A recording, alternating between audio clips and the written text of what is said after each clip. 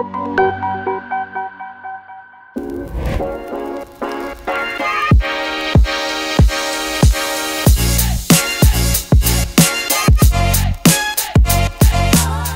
everyone, thank you for joining me for another tutorial. I'm Mordy from EIFE.com, where you can find inspiration for your next Elementor creation. If this is your first time here, I do experiments in Elementor and I share them as tutorials. I also include the JSON files in the description below, so you can download it, play with it, make it your own. If you want an update every time a new tutorial is up, subscribe and hit the bell icon. Today we'll be creating this beautiful full screen stroke menu. As you can see in the example here, it's a full screen menu with a pop-up, and it has this nice, very minimal, clean effect.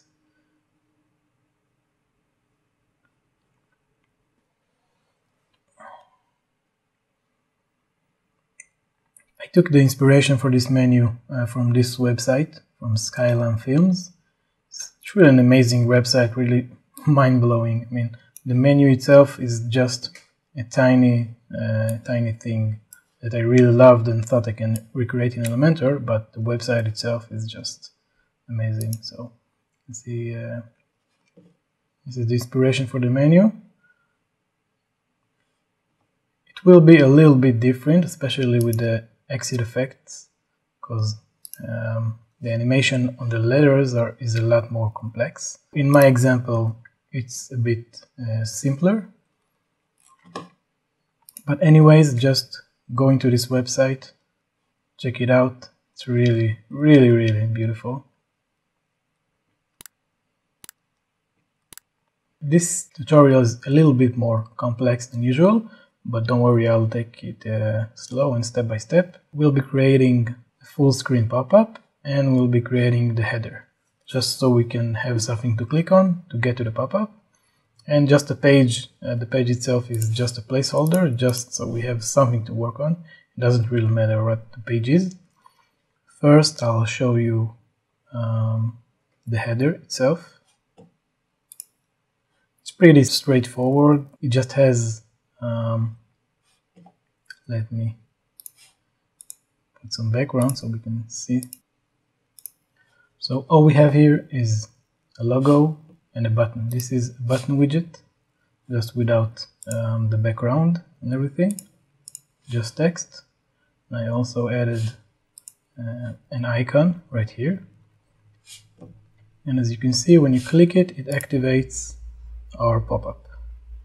So this is pretty straightforward. I don't think you need help on creating header. So let's go straight to the pop-up, add new. I'll just name it differently because I already have one file in here. Close this one. Now the basic settings, you have the pop-up settings itself, not the section, not anything else, just the pop-up settings. Just to make it full screen, the width should be VW 100 and the height also 100. Content, we want it in the center. Don't even need an overlay. Close button is okay. Animations we'll do later.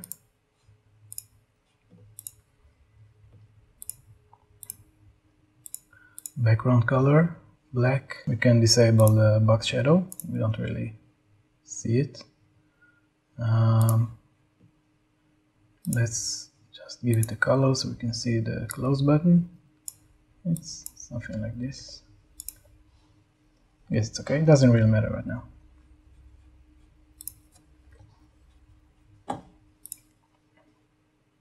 So you don't have to change a lot of settings on the pop-up itself. I'll publish it just so I can save it. Now let's see what I did here. Okay, so we have one section with 3 widgets. The widgets are also button widgets.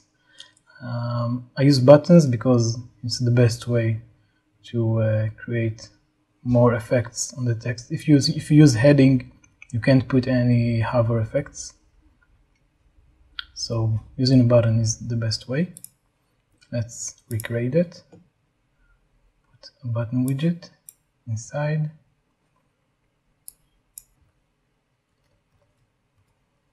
Text. We don't need an icon. We don't need a background. We just want the text. So the text is white.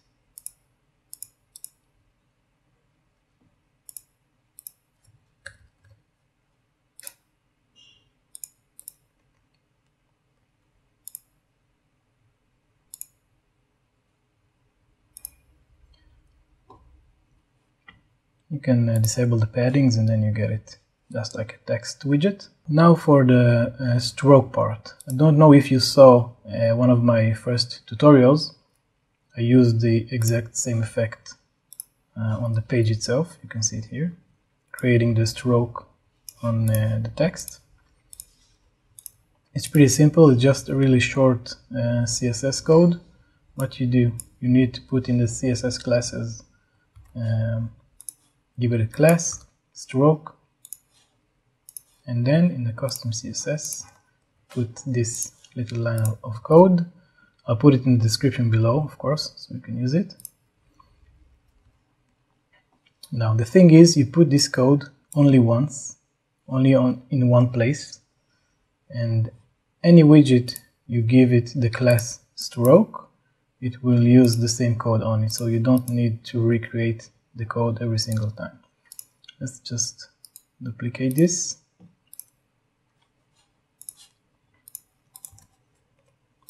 Just to see that you don't really need the code in every place, just in one place. We need to set the style to get rid of the color, and then you can see the stroke.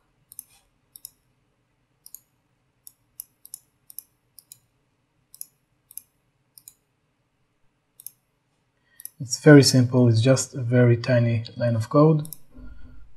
As you can see, we have it only here, only on the first widget, but everywhere on the website, every object you'll give the same class, the stroke class. You can see it here, stroke class.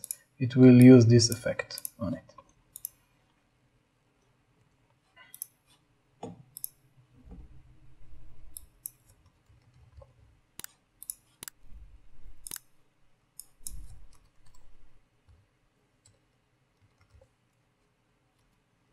I won't waste your time creating it exactly the same. I don't think it matters that much, but you can see we already have the effect we wanted.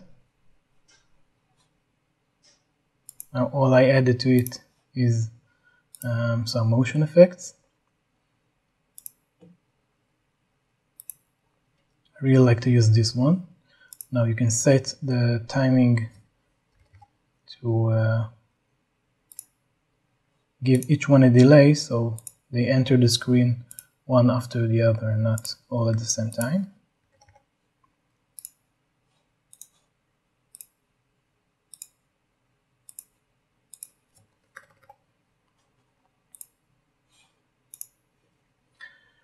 Now the thing is, we want to create also this animation, the menu coming in and coming out. So the menu sliding in, we want to time these to come in after the slide itself.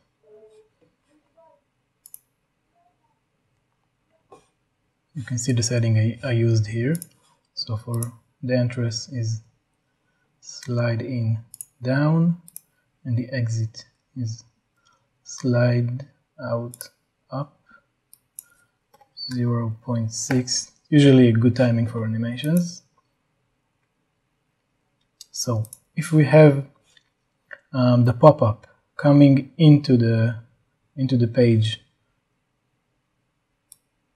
for this duration 0.6, so we need to set the animation for the other objects after that. That's why I started here from 800. So 600, 700 will be a break, and then The first heading will come in on 800, 900, and 1000. Now all you need to do is go back to the dashboard. You need to connect the pop-up to the header. So you go into the header that you created.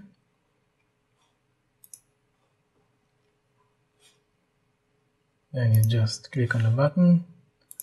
This will be empty, so you'll need to click pop-up,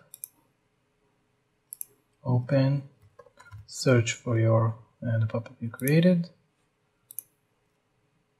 activate it, and then I already set it up in the conditions to display only on one page because I don't want it on the whole site. But on your end, you'll just need to go to the header and include the entire site, and you will show the header in the entire site, just like you would do with any other header. So now you can just view the page. It connects, comes in. That's it. It just works. So guys, thank you again for watching. As always, I would love to see what you do with all of these tutorials and JSON files. So please share your work with me. If you need anything, let me know in the comments below. I would love to help you. If you have questions, if you have ideas for another tutorial, something that you want me to recreate in Elementor, I would love to give it a try. As always, I'll be sharing more of these experiments. So to get updates, subscribe and hit the bell icon. Of course, if you need more inspiration, you can visit yafy.com.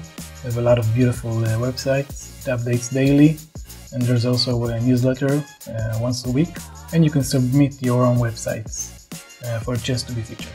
Until next time, stay inspired.